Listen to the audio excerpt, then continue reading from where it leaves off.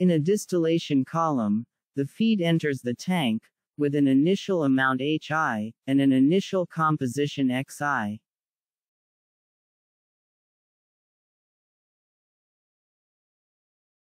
Part of the feed is distilled, and the remaining will exit as a product. The remaining liquid is termed as HF, and its composition is termed as XF. The remaining liquid will exit as the bottom product. The feed that is distilled is called the distillate, with a composition of XD.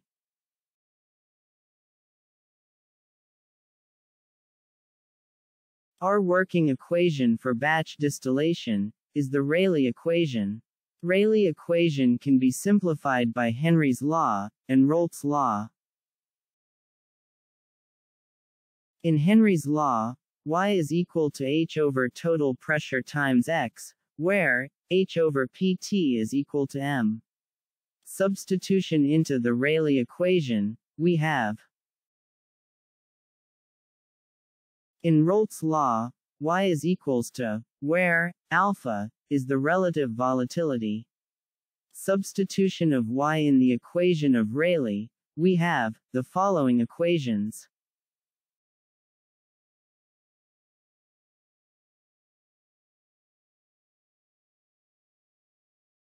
Let's try solving now. Please read and try to understand the problem.